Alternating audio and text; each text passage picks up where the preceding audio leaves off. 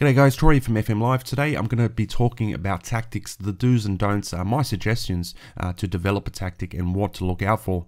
Now I hadn't planned on bringing out a tactics video for at least a couple of weeks or maybe months, but I decided to get in early because I have noticed that in the community, some of the forums and some YouTubers and Twitch streamers, not mentioning anyone, but I have noticed they have been struggling with their tactic and getting a run of results together. So I decided to jump in early with this little video.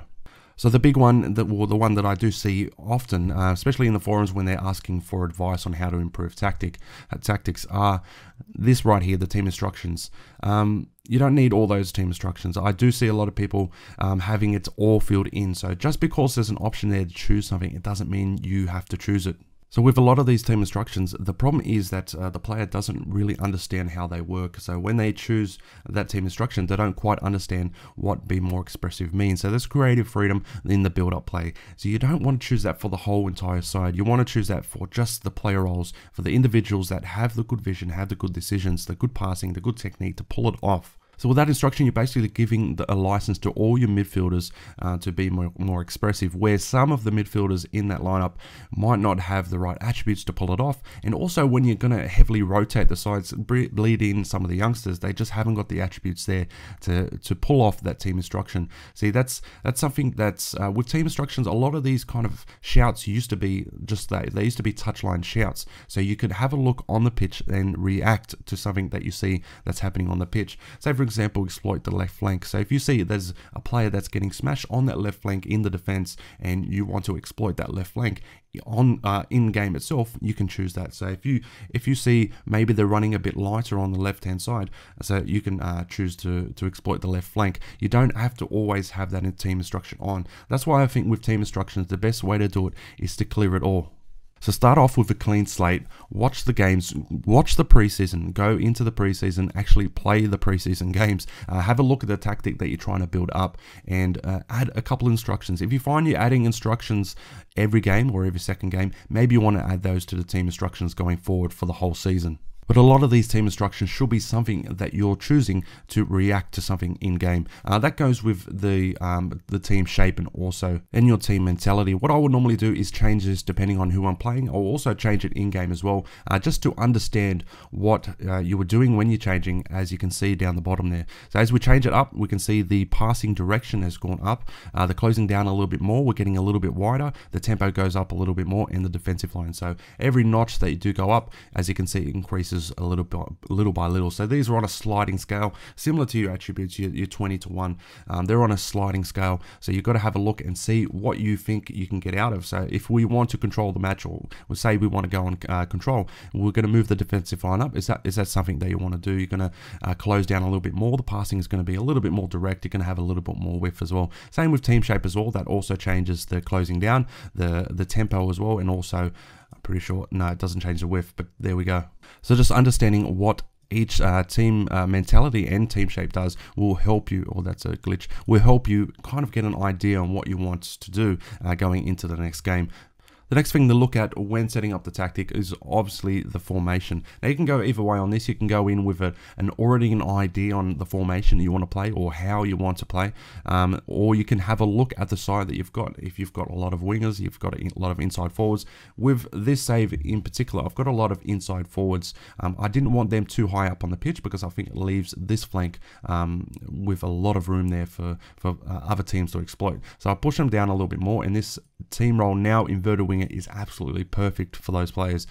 When you have a look at the players themselves and you go over and you have a look, is he accomplished, is he competent, is he natural? You don't always need to have a player natural at those current positions or roles. What they need is the attributes required for those roles. So if you take Marcus Rashford for an example and have a look at him as an inverted winger. So when we have a look at Rashford, and remember he's a developing player, only 20 years of age, he's got a lot of attributes there that go hand in hand with that role. We've got decisions, he's got off the ball, he's got the pace, we know that. He can dribble as well. The only thing he's missing really is the crossing and also his vision as well. Passing is not the best, but that can increase. This crossing is the major one, and I've found in this role as inverted winger, they do get up on the field to score goals, but also to cross it over, and normally they land on the other wing.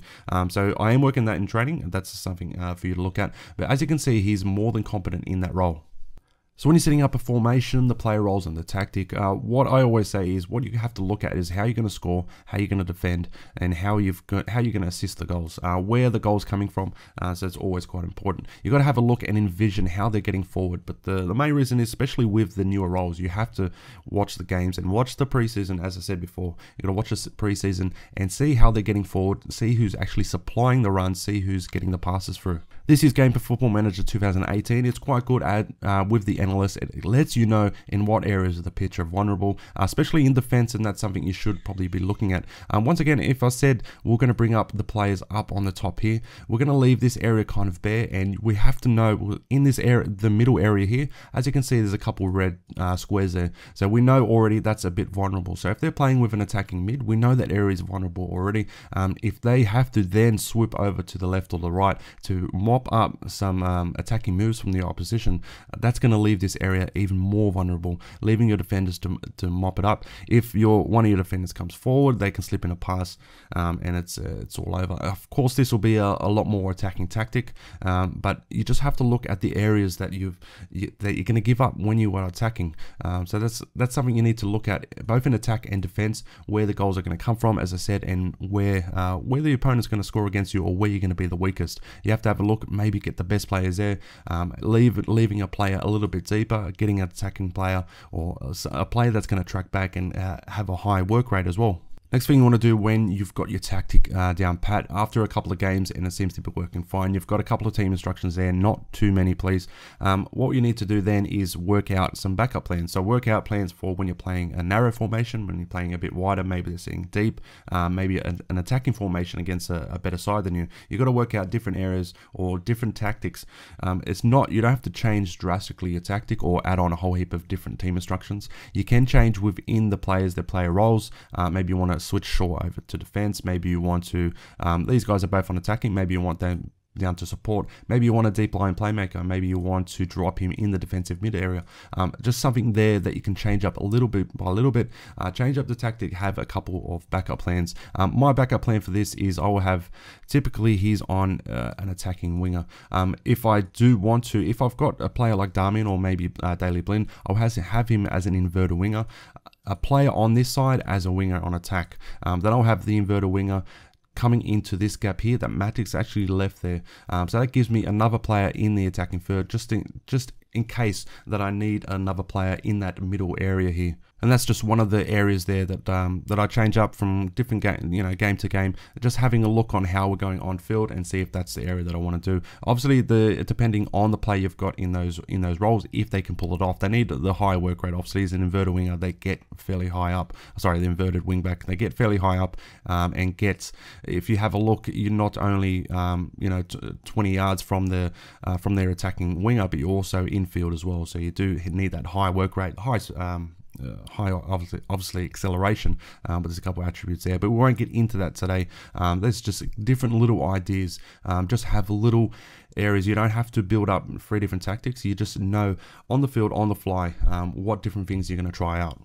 The next thing we'll talk about, and I have touched on it a couple of times now, but is watch games. Watch especially the preseason matches. Watch how your team is attacking, how they're defending. I would recommend setting up friendly matches against a couple of sides that are weaker than you, a couple of sides that are better than you, and then just watch individual players. What I always do is watch different combinations or player combinations. Watch my 2 centre backs, see how they're travelling on together. See the weaker areas. See what I need to improve. Also have a look at the wingers and see how the wingers actually responding to each other, and also the central midfield partnership. So it's a main area. Doesn't always need to change the player completely or change all the instructions, but maybe you want to change the player role, add an instruction here or there. But it's very important to understand what is actually happening on field is to just watch players. I will watch just one player in particular, how he's positioned next to, say we're watching Herrera. I'll watch him where he's positioned next to Lingard. I'll watch him where he's positioned to Matic. I'll see the passes, the runs he makes,